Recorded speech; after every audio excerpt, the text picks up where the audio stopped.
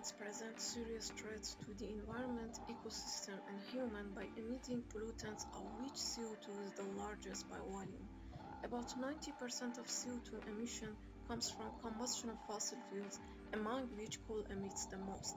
Canada consumed 41 million tons of coal in 2014 and got grade D for GHG emissions per capita.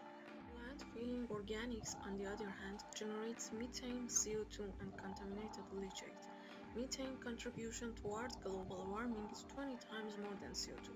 That's why landfilling organics is banned in many jurisdictions. So how should we deal with this huge amount of organic waste? It can be converted to biocoal, that is a replacement for coal, and unlike coal, is CO2 neutral. With funding support from Natural Sciences and Engineering Research Council of Canada, we at University of Alberta Sustainable Energy Research Group are working on developing and optimizing techno-economic models of conversion processes of organic wastes.